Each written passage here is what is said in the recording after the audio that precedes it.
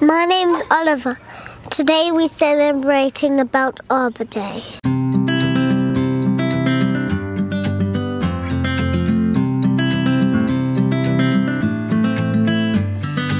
Why are we here? Yes, to plant trees, but why are we here to plant trees? Dave? Arbor tree. The what? Arbor tree. Arbor trees are wonderful, but we're not planting an arbor tree today. It's spring. It is spring. Okay, let me ask the senior. Siba? Thank you. Arbor Day or Arbor Week. Now, why do we need trees? So trees give us oxygen. They give homes to all the little animals. Why else do we use trees? I got right. Yes. Because we can climb in it. You can climb in it. So trees are also there for fun, right? Huh? It's God's nature. It's God's nature. Those of you that have passed through grade 4, you would have studied and you would have learnt about the history of Cowan House.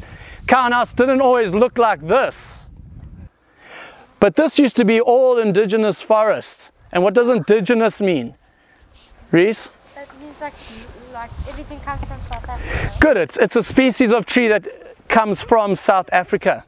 Today we are just going to be focusing on restarting and getting Cowan House back to what it used to be like with all the forests. And I know we've got a lot of trees and we're really lucky, but now we're going to have a spot where you guys can go make forts. Borders? Yes. So that'll be fun. And day boys and girls. All right.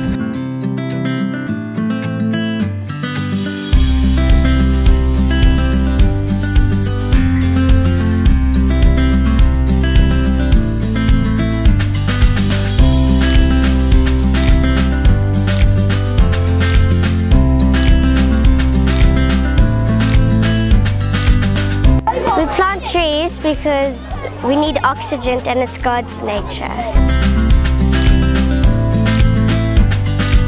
We're celebrating Arbor Day because long ago Cowan House used to be filled with forests, but then they've turned some forests into fields, and then we're trying to start the forest again in the wetlands. We've been filling in, so we put trees in these big holes and then we have to fill them up with the soil. Trees are important because they give us oxygen and they have homes for all the animals that live in wetlands and things, and they give us paper.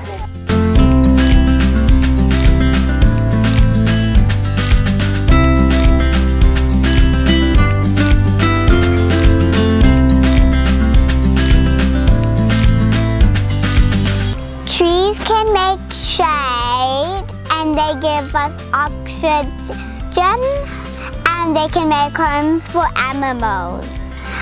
It's hot and I can go on the rocks and there's a nice tree that's over the rocks. Today we celebrate Arbor Day.